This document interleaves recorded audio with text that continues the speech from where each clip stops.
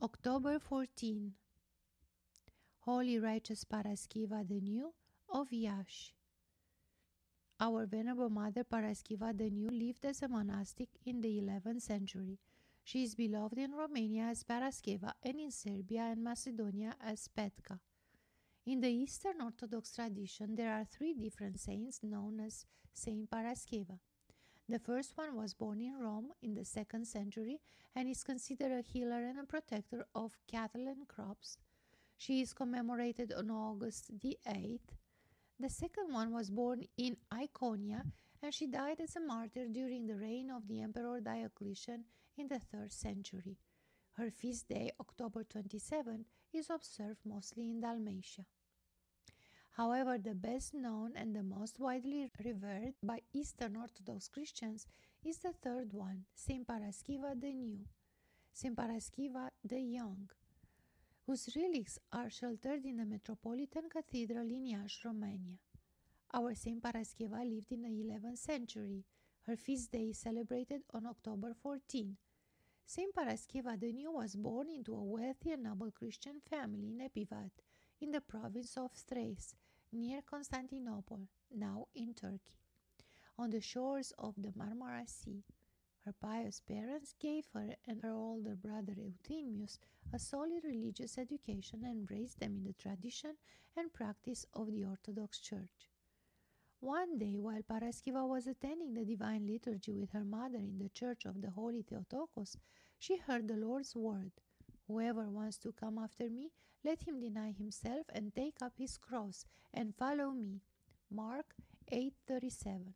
These words pierced her heart like an arrow and had a profound effect on her. Thus, after a deep meditation, the young girl, that was only 10 years old, decided to give her rich clothes away to the poor. Thus, to the exasperation of her parents, who found the girl's charity more than they could understand or support, she began to dress poor people in her expensive clothes.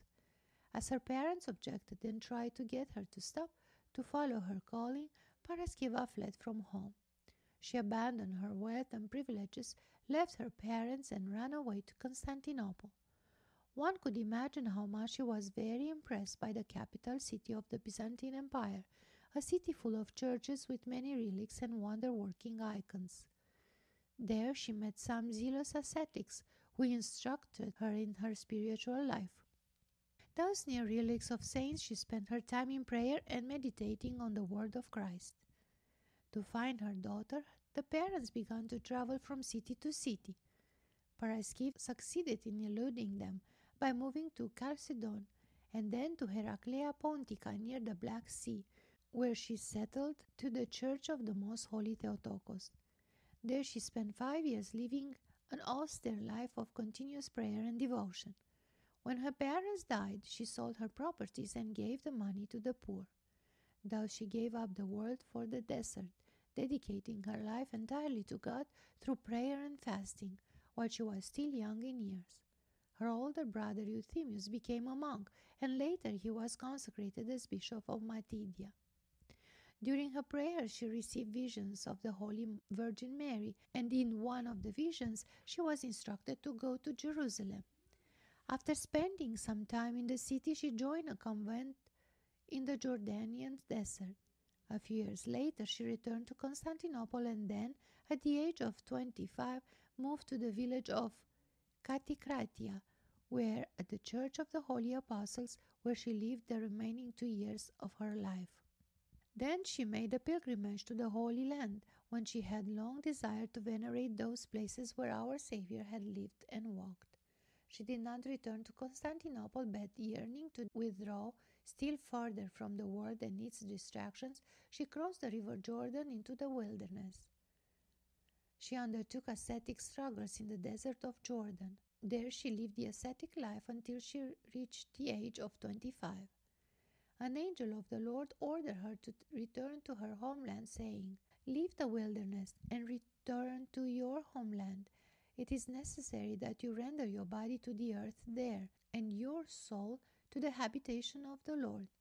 Saint Paraskeva obeyed and returned to Epivat in the village of Katikratia, where she lived for 2 years in ceaseless fasting and prayer. Saint Paraskeva departed to the Lord at the age of 27 and was buried near the sea.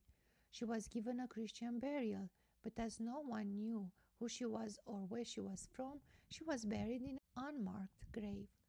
It pleased God, however, to reveal the glory of his saint. Years after her repose, the body of dead sailor washed ashore.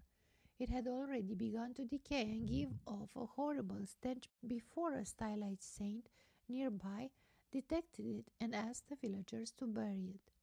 They unknowingly dug the grave right over the relics of Saint Paraskeva. That night, one of the grave diggers, a pious man by the name of George, had a dream. He saw a queen seated on the throne, surrounded by a glorious company of soldiers. One of them said to him, "George, why did you disdain the body of Saint Paraskeva and bury a stinking corpse with it?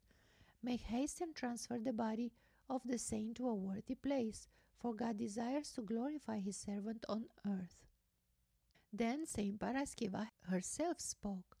"George, dig up my relics at once. I can't bear the stench of that corpse." And she told him who she was and that she was originally from Epivat. That same night a devout woman, Euphemia, had a similar dream. On being told about 3 dreams, the next morning the villagers took lighted candles and went into the cemetery, where they dug down and discovered St. Paraskeva's relics, fragrant and incorrupt. The relics were taken to the church of the apostles Peter and Paul, where, by the prayers of the holy ascetic, many people were healed of various diseases and the blind received their sight. She remained there for about 175 years. St. Paraskeva's relics were moved to Trnovo, Bulgaria in 1238 and placed in the cathedral. Patriarch Euphemius wrote her life and established the day of her commemoration as October 14. The Turks occupied Bulgaria in 1391, and her relics were given to Mircea the Elder, Prince of the Wallachia, one of the former principalities of nowadays Romania, which, unlike Bulgaria, was not under the Turks. In 1393, the relics were given to Princess Angelina of Serbia, July 30, who brought them to Belgrade in the Rucica church. When Belgrade fell to the Ottoman forces in 1521, the relics were translated to Constantinople and placed in the Patriarchal Cathedral. In 641, during the time of Patriarch Parthenius the Old of Constantinople, 1639-1644, when the Patriarchate of Constantinople found itself in great financial need, the relics of Saint Paraskeva were given as a gift to the Prince of Moldavia, Vasile Lupu Voivod, 1634-1653, in recognition of his financial support. The holy relics were lowered over the fortified wall of Fanar and were secretly transported to Iași, the capital city of the Principality of Moldavia, Romania. On June 13, 1641, the relics arrived to Iași and were settled in the monastery of the Three Hierarchs, where many healings took place. On December 26, 1888, after being rescued from a fire, St. Paraskeva's relics were placed in the Metropolitan Cathedral at Iași, where they remain until the present day. They can be venerated at any time, the Metropolitan Cathedral being usually open every day. A severe drought in 1946-47 affected Moldavia, adding to the misery left by the war. Then Metropolitan Justinian Marina took a courageous decision. In that period of Stalinist communism, when in Romania the Soviets were carrying the toughest anti-Christian persecution, Justinian initiated the first procession featuring the coffin containing the relics of Saint Paraskeva. The relics wended their way through the drought-deserted villages of 8 Moldavian counties: Iași, Vaslui, Roman, Bacău, Putna, Neamț, Baia, and Botoșani. The offerings collected on this occasion were distributed based on Metropolitan Justinian's decision to orphans, widows, invalids, school cafeterias, churches under construction, and to monasteries in order to feed the sick and old or feeble monks. Saint Paraskeva is venerated as the protector of Iași and all Moldavia. Each year, on October 14, hundreds of thousands of Orthodox faithful and hierarchs from many countries gather to Iași to celebrate her feast day and to venerate her holy relics, which continue to work miracles. The line to venerate the relics can last for 12 hours and can be as long as 2.5 kilometers or 1.553 miles. Orthodox Romanians have placed many churches under the protection of Saint Paraskeva. Thus, in the metropolias, archdioceses, and dioceses of the Romanian Patriarchate, there are over 250 churches dedicated to Saint Paraskeva. Let us pray the Venerable Paraskeva to intercede for us sinners to our Lord Jesus Christ, saying with Saint Nicolai Velimirovich, by your prayers help us in the misfortunes of life. Through the clouds of early sorrow, bring us light like a rainbow. O chaste Virgin, most wonderful, Holy Mother Paraskeva.